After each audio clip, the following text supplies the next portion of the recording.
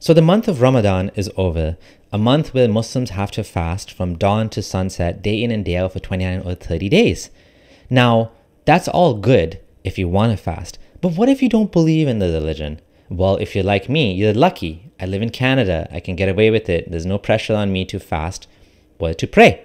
However, what if you live in Pakistan, one of the most difficult countries for ex-Muslims, and even for Muslim minorities such as Ahmadis and Shias, and even for Muslims who have legitimate reasons not to fast, such as having diabetes?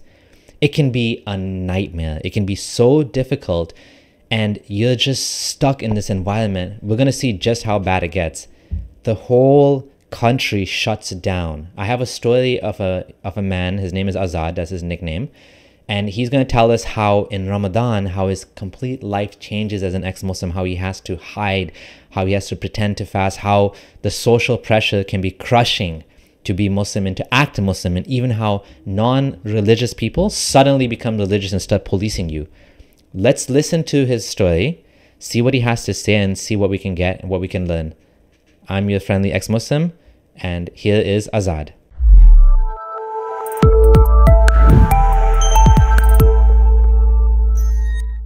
So here we have Azad and his story, Surviving Ramadan, an ex-Muslim journey in Pakistan's religious landscape.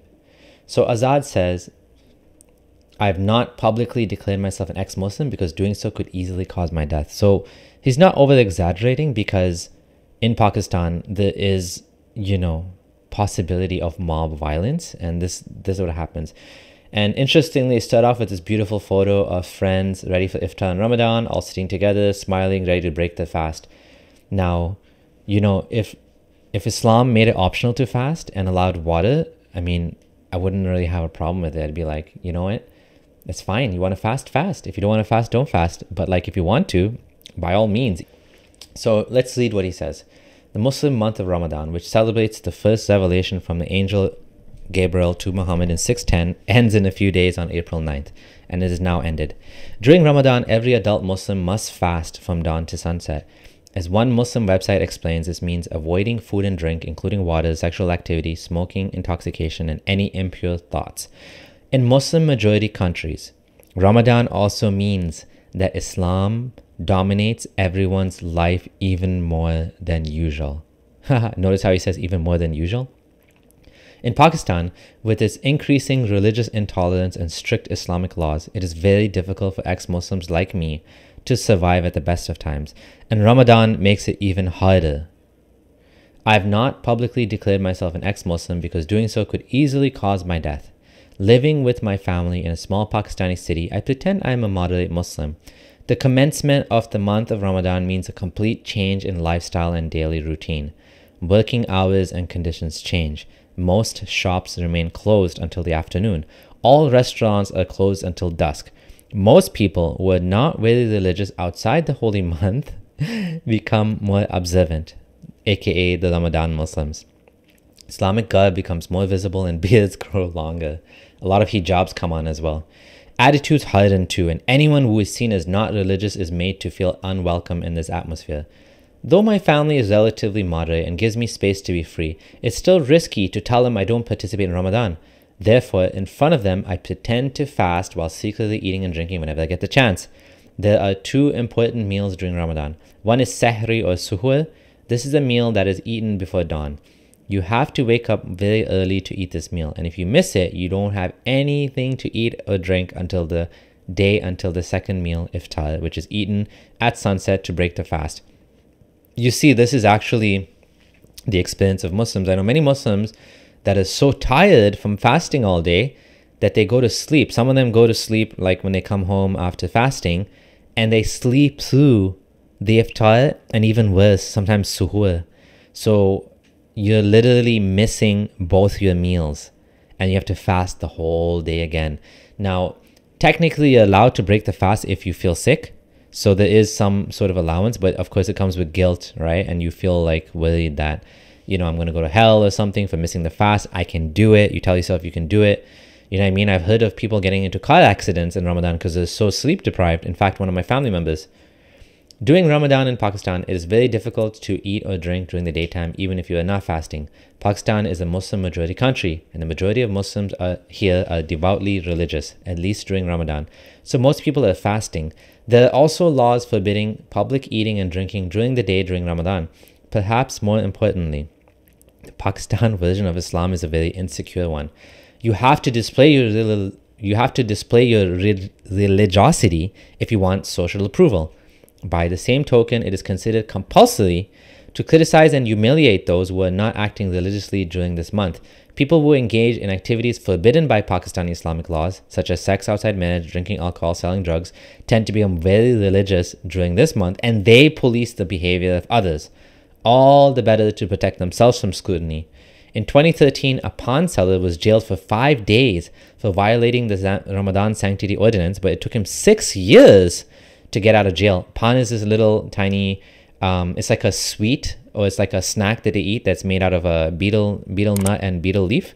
In 1981, the notorious Pakistani dictator General Muhammad Zia-ul-Haq issued the Ehram-e-Ramazan ordinance.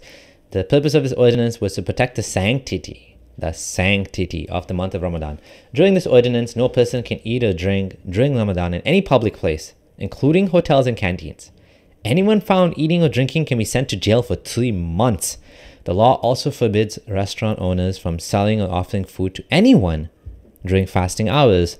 Cinemas and theaters are also bound by this law to be closed for the entire month. This law has caused much trouble for liberal, non-practicing Muslims, non-Muslims, and ex-Muslims.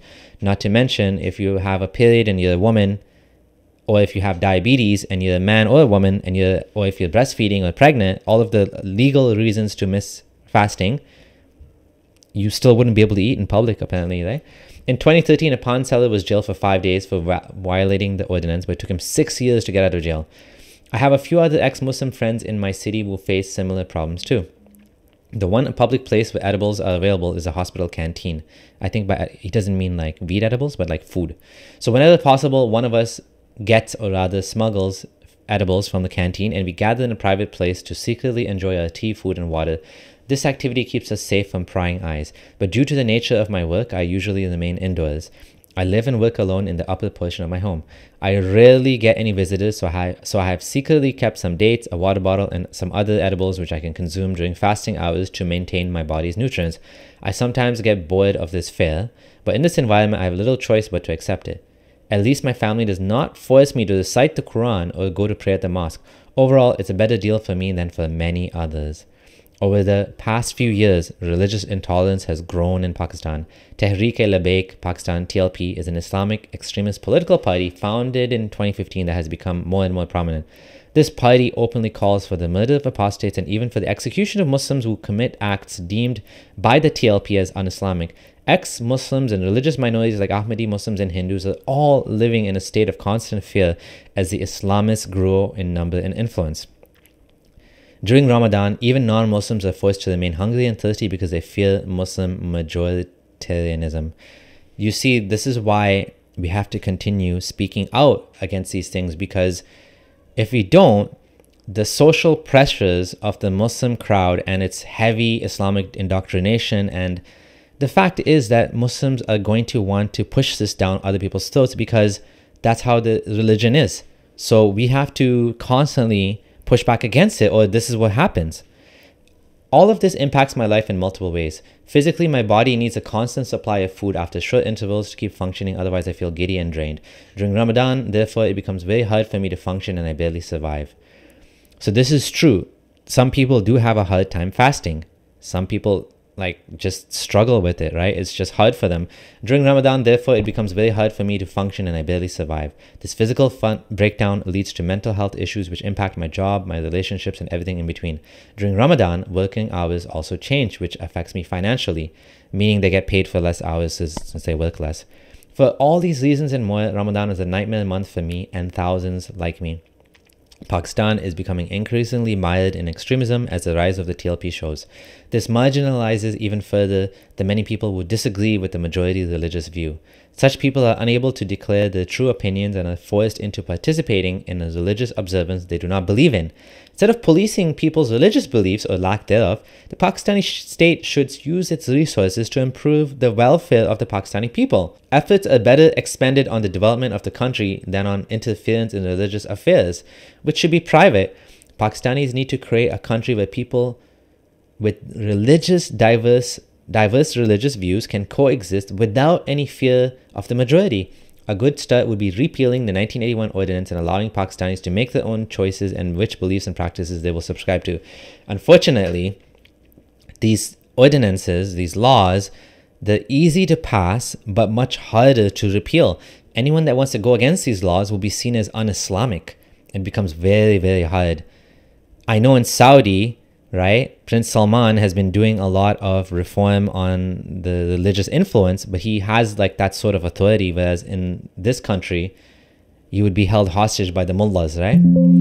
So that just shows you just how bad it can get for minorities, for ex-Muslims, for even women that can't fast, right? For legitimately religious reasons, for legitimate reasons, and still those even condoned by it. So this just shows you how hard it can get for minorities, for ex-Muslims, for even men and women who have religiously legitimate reasons to not fast. The whole country is shut down basically because of Islam. And this can be really hard for some people, especially if you don't believe in this and you have to go through this day in and day out. Let's continue to push for secularism, for Islamic reform, or for people to just leave Islam, because as the numbers change, we're going to see that freedoms will appear for people that don't want to follow the religion. And of course, people that want to follow are welcome to follow, but there needs to be space for us that don't want to follow, right? Which is why the work of my channel and the work of other ex-Muslim activists and for secular activists, for free thinkers is so important. Please continue to support us, all of us, including my channel. If you'd like to join the Patreon, you can click on join now below or become a YouTube member. Thanks for watching. This is your friendly ex-Muslim Abdullah Samir signing out.